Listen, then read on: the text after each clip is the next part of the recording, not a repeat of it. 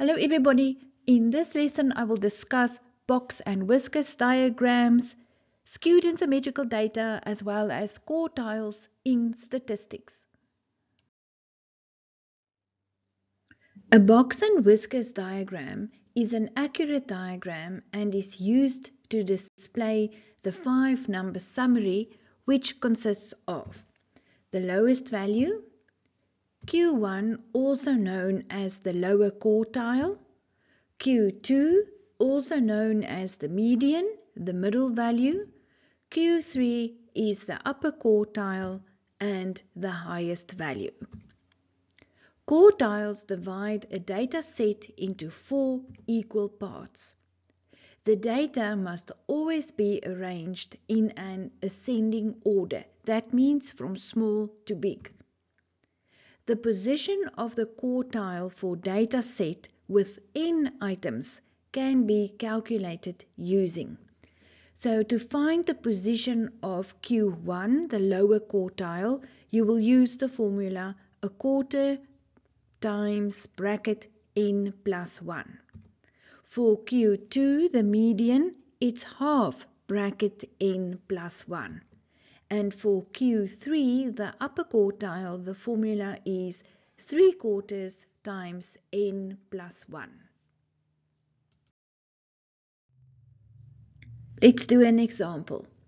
A group of 7 learners spent the following amounts at the school's entrepreneurial day. And then there's your data, already arranged in a ascending order. 37, 42, 45, 51, 66, 66, 141. Give the 5-number summary for the data and draw a box and whiskers diagram. So we will start with the lowest value is 37. The highest value 141. Then let's work out the position for Q1. The formula a quarter n plus 1. So n is the data entries, the amount, there's 7 of them. Therefore it's a quarter bracket 7 plus 1, a quarter of 8 is 2. Then Q2 is half bracket n plus 1. Therefore it's half bracket 7 plus 1, half of 8 is 4. So the position will be number 4. Well, let me show you. Q1, the answer was 2. Therefore, the second position you find 42. Therefore, Q1's value is 42. Q2, the median's position is number 4. Therefore, 51 is Q2, the median. And then Q3 is 3/4 of n plus 1, which means 3/4 of 7 plus 1 is 8, 3/4 of 8 is 6. Therefore, the 6th position you will find Q3, which is 33. And now we can sketch the box and whiskers diagram. And remember, it's a very accurate diagram, so we will use graph paper for that. Therefore, the lowest value you'll find at 37. Q1's value is 42. Q2, the median's value is 51. Q3 is 66. And then the highest value is 141. Now let's find the value of the outlier.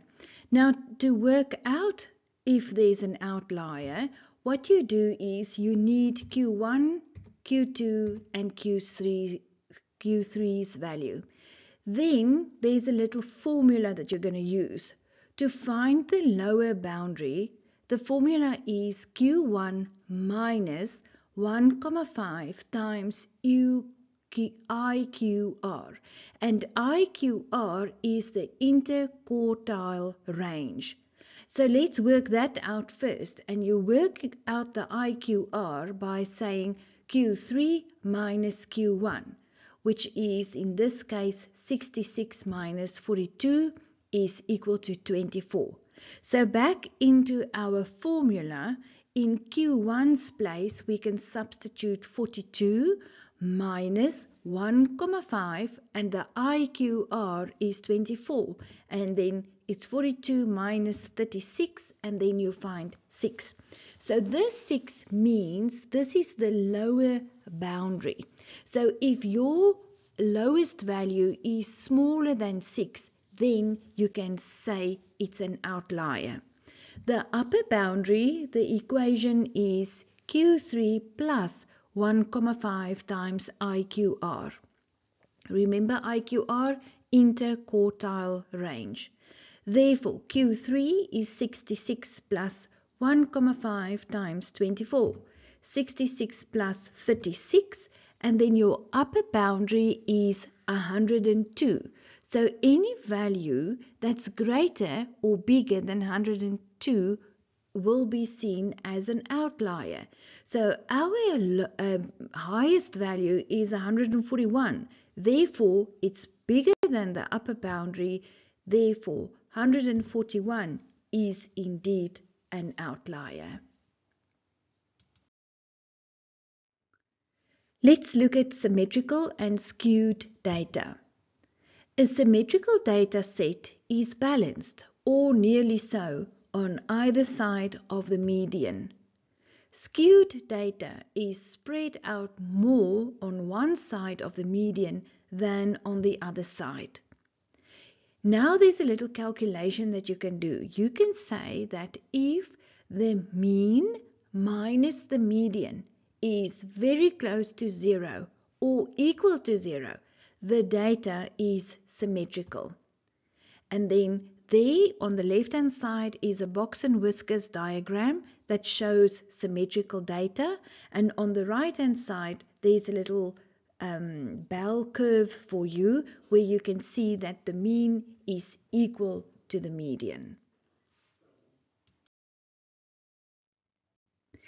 If when we do the little equation mean minus median is greater than 0, in other words your answer is positive, the data is skewed to the right or positively skewed. And there you will see on the left hand side is the box and whiskers diagram that shows a positively skewed data set. There's also this little formula. Now if you look on top you will see mean, and to the right is the median, and this means that the median is smaller than the mean. Then your data is positively skewed. Now what happened there, you will say, just have a look, your equation was mean minus median greater than 0. So if the mean walks across, it becomes minus the mean, and then when you divide away the minus, you will see, remember when you divide away with the minus, the sign swaps. Therefore, the median is smaller than the mean. But that's not really important. I just need you to understand that when you do the calculation mean minus median and your answer is positive, then the data is skewed to the right. If when you do the calculation mean minus median and you get an answer smaller than 0, then the data is skewed to the left or negatively skewed. And then there's a box and whiskers diagram that shows negatively skewed data, and on the right hand side is a curve where you can see the mean on the left hand side and the median on the right hand side. So the median is greater than or bigger than the mean. Let's do an example. The following box and whiskers plot indicates the weight loss of a trainer's clients over a period of 2 months. The mean weight loss was 6,35 kilograms. Number 1, comment on the skewness of the data. So what we need is we have to do a little calculation.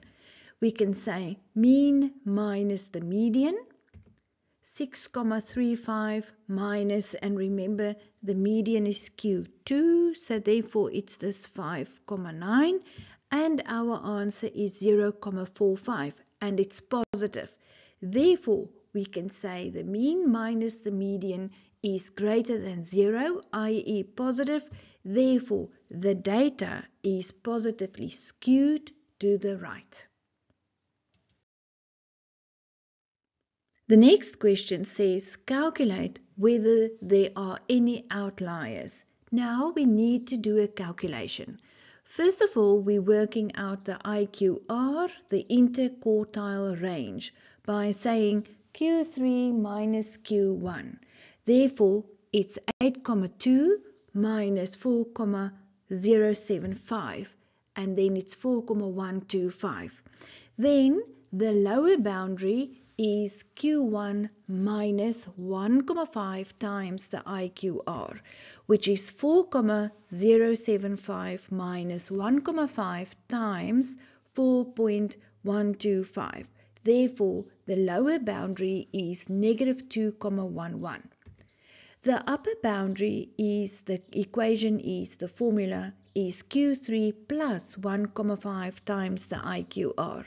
So it's 8,2 plus 1,5 times 4,125, and then we see that the upper boundary is 14,38. Now we can say, although 11,5, this is our highest value there, caused the data to be skewed to the right, it is not high enough to be classified as an outlier. In the next lesson, I will discuss an ogive, or maybe you know it as a cumulative frequency polygon. Click on the video in the left-hand corner to take you straight to the next lesson.